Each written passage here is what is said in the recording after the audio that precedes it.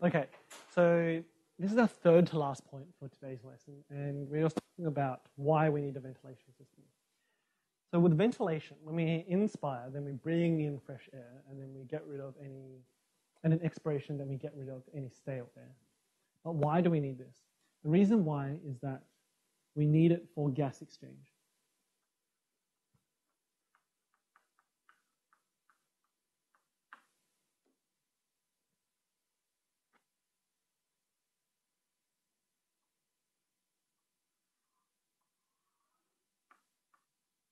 Let's draw a graph here. So say, for example, if we're talking about oxygen. And we have high levels of oxygen in fresh air that comes inside, right? So high levels of oxygen in fresh air.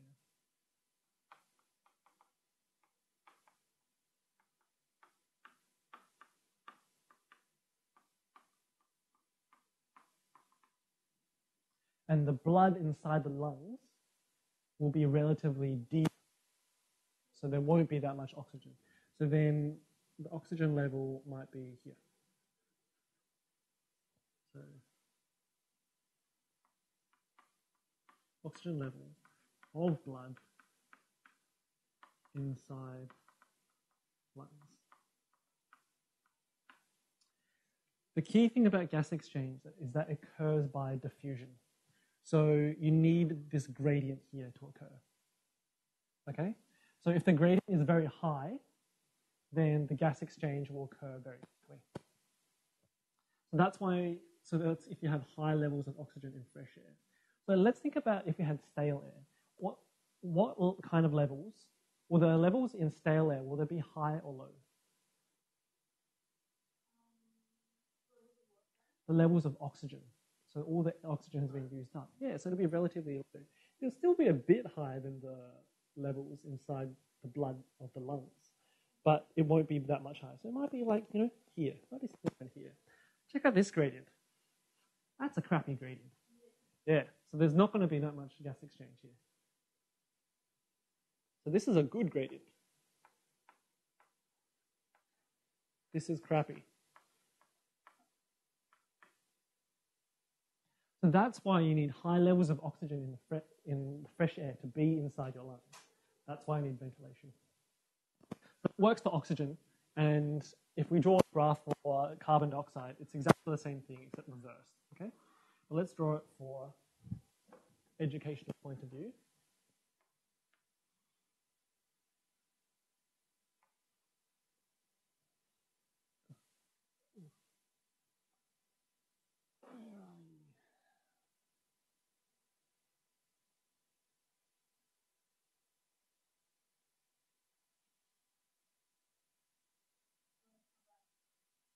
Ah, okay, never mind. He doesn't want to leave, but that's okay.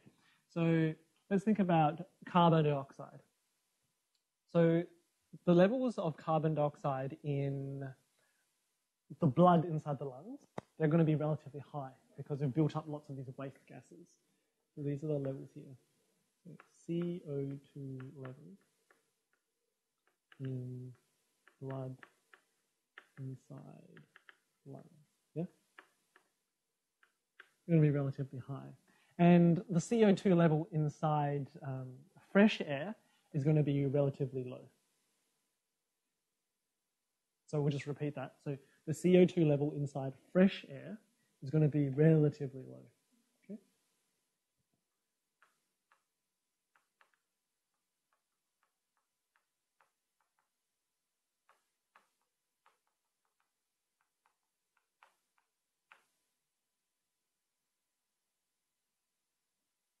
Okay. But if we look at the CO2 level inside the stale air, that's when all the CO2 has kind of come outside of the body and it's in that stale air now. So is that going to be high or low? It's going to be relatively high. But, yeah. So say, for example, we're breathing now, and you've got the gas exchange, so you've got the oxygen moving. So let's draw alveoli again. Yeah? So the oxygen moves, so this is our alveoli, and then there are blood capillaries on the outside. This is our blood capillaries, so there's blood running through, yeah? There's blood running through here. And the blood is in really close contact, which you'll see in the next point. So the blood is running in really close contact to the alveoli. And what happens is that gas exchange occurs. So there's CO2 attached to the red blood cells, and that goes out. No one likes CO2, right? So CO2 goes out. But because of an exchange, then something has to go inside, right? So what goes inside? Yeah, exactly. O2. O2 goes inside. So let's think about it. So CO2 is initially in the red blood cells. Now it's in the stale air that's kind of come out here.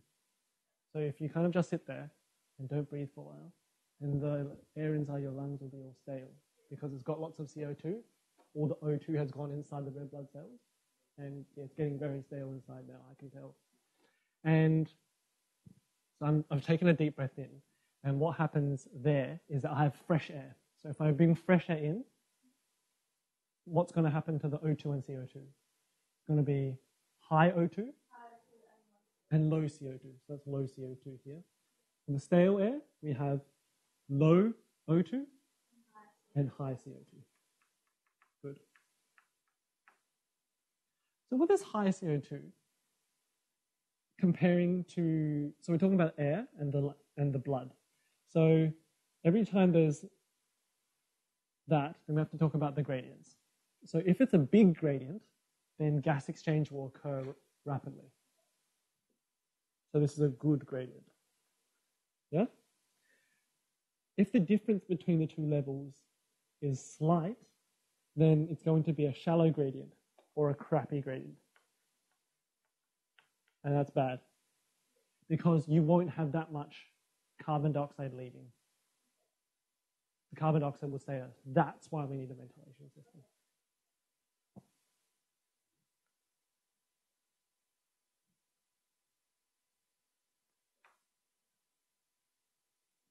So let's go through these important points.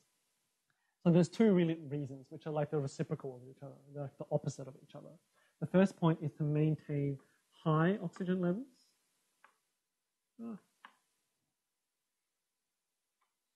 And the second point is to maintain low CO2 levels as well.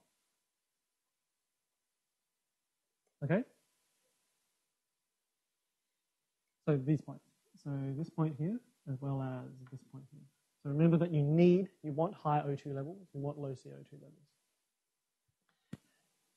Why do you need that? It's because of the diffusion. Diffusion needs a high gradient. So in order to have a high gradient, you need to have low CO2, you need to have high O2 inside the air. So the air can move from the air inside the lungs into the blood. Yeah? Yep. And you want it to have low CO2, so the CO2 can move outside from the blood into the air. Yeah? And the final point is that ventilation allows high alveolar concentration of O2. So you want to maintain high O2 and low CO2. Yeah. High O2 and low CO2 in the air. Yeah? In the air.